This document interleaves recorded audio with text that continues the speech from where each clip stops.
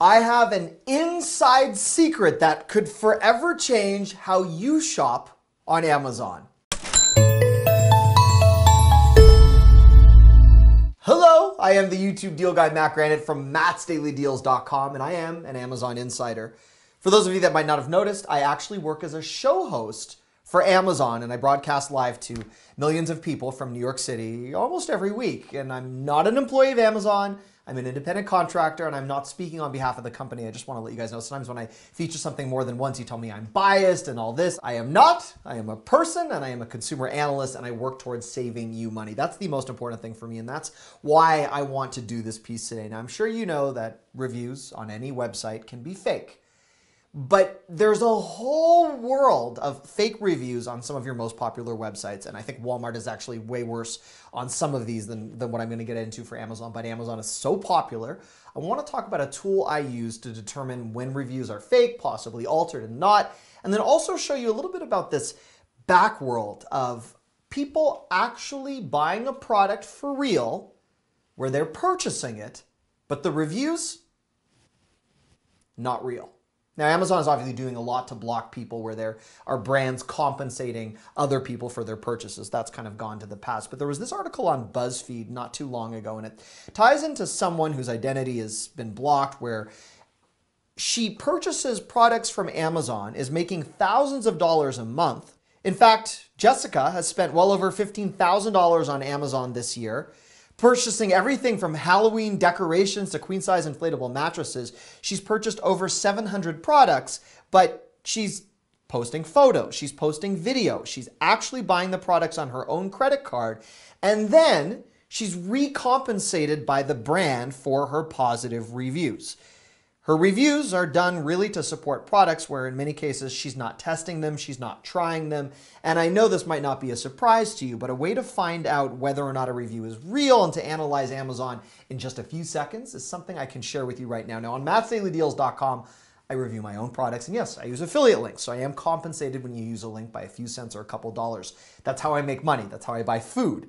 But I'm not receiving money directly from brands in exchange for my reviews. And that means I favor a lot of brands often because you see repetition. I like a brand, you see it time and time again.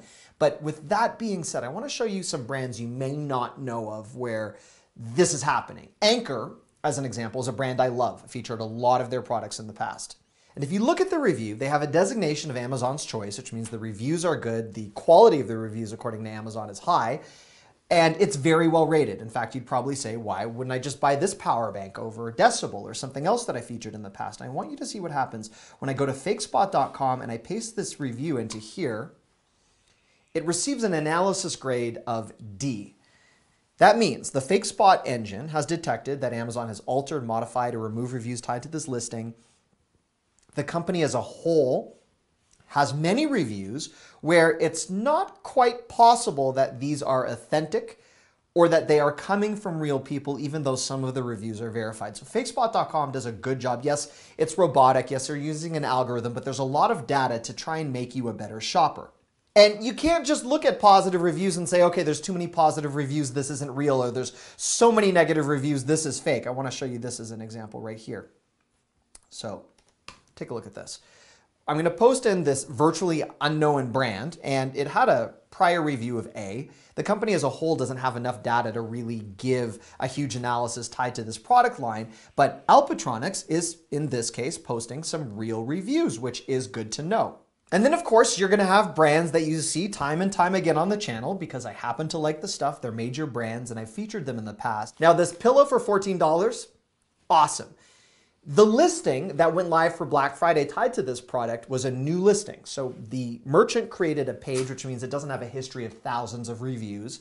And the reviews that it accumulated were real, but you might look at the page, let's look at this for a second, and say to yourself, oh, well, this looks kind of fishy. I only see 17 reviews.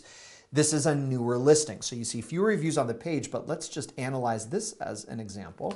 And you're going to see that this has an A rating. In fact, the company has an A rating. So there are reasons why I feature certain products from certain websites, and just because a website doesn't have a lot of reviews or just because it has thousands of reviews doesn't mean that those reviews are as credible as you like to believe. Also, one of the things that goes on Walmart and Target and any other website is competitors of products will post negative reviews just to lower the rating. So 5 people come on, they say, oh, I hate this. This is the worst thing ever. Or I found a better pillow, or I didn't like the way the pillow smelled when I opened it. That lowers the review of a product very quickly. So yes, reviews are important. Fakespot.com is a great tool. You need to use your own mind, which you all do as conscientious, intelligent shoppers. And if you depend on people like me to do some of those reviews and test products for you, we're all there. We're all in this together. But just keep in mind when you are spending thousands of dollars on a purchase, like a new iPhone, or if you are really excited about something like the AirPods Pro, which actually have less of a battery life in them than the pre-existing AirPods. You might not know that, right? You think you're spending more money, you're getting a better battery life. You're not. There's so many different factors that go into play behind the sexiness of a product, and there's a whole community of fake reviews and paid reviews and reviews that look verified that actually aren't, that exist out there. And I'm only sharing this information with you so you maybe feel that you have another tool at your disposal as a consumer. So thank you. Thank you for making me feel like less of a tool by watching this video. And if you are not yet subscribed and you want to see more content like this, in addition to the deals, please let me know. You guys make me better at my job, and I'd love to have you stick around. If you're not yet subscribed, just click on my oversized head right here. That will hook you up. And if you need help turning on your notifications or leaving a comment, click here. And the last big roundup of deals I did over here. Thank you for watching.